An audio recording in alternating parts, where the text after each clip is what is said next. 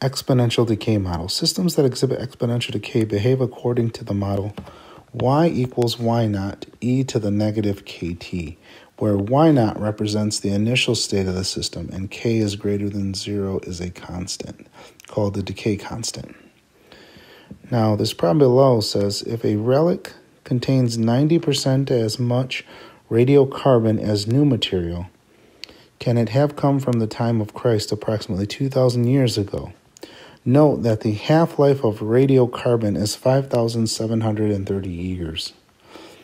So what we're going to do is we're going to use that fact just like we did for the first problem we did with the growth. There really isn't a difference here except for this negative k here. And that generally comes out as soon as you set these up. You don't really have to be concerned about, oh, is it negative or positive? Usually that initial condition that we have that helps us to find our k determines if it's going to be positive or negative, and it just comes out. And we're going to use this note first, that the half-life of radiocarbon is 5,730 years. So what I can say here is I can say a half of P equals P times E to the negative K, 5,730 years. So again, I used P instead of Y naught, so it doesn't really matter the variable you use, just make sure that you're okay with that. So the first thing I'm going to do is divide by P both of these. So I get 1/2 equals E to the negative, and I'll say 5,730 K. Now I have to ln both sides.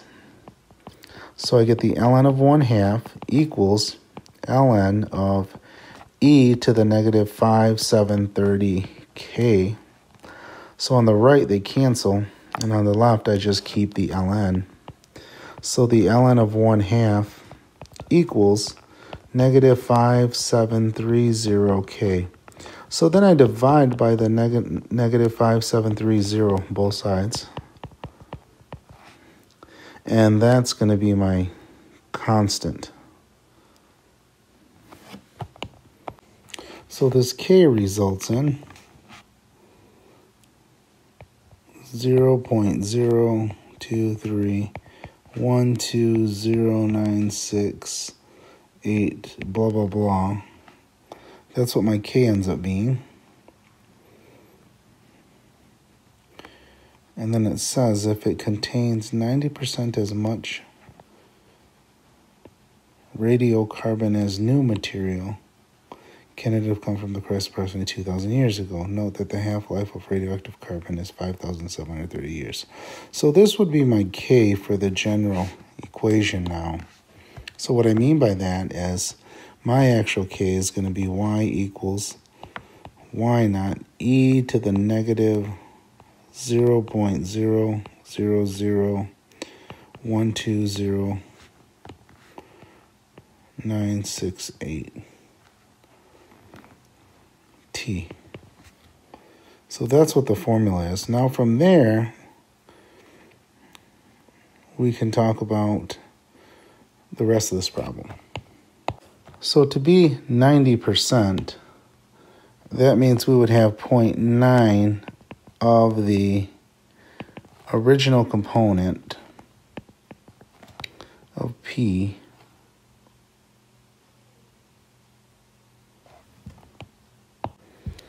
and this is E to the negative 0.000120968, and for T, that's what I'm solving for here. So first I'm going to divide by P.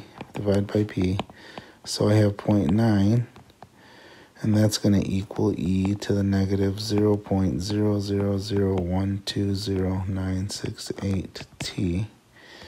And then I'm going to ln both sides. So the ln of 0.9 equals ln of E negative 0.000120968 T. And then those are going to cancel on the right. So I get the ln of 0.9 equals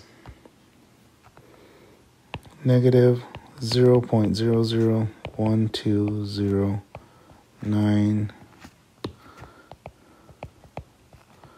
68t. And then I'm just going to divide by that number -1,0001.2.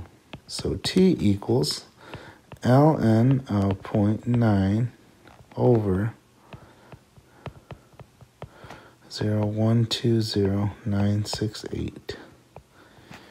And what that gives me for t is, so then my t would be 870.9777 years, which is not close to 2,000 years. So that tells me the relic didn't come from 2,000 years ago. It came from almost 900 years.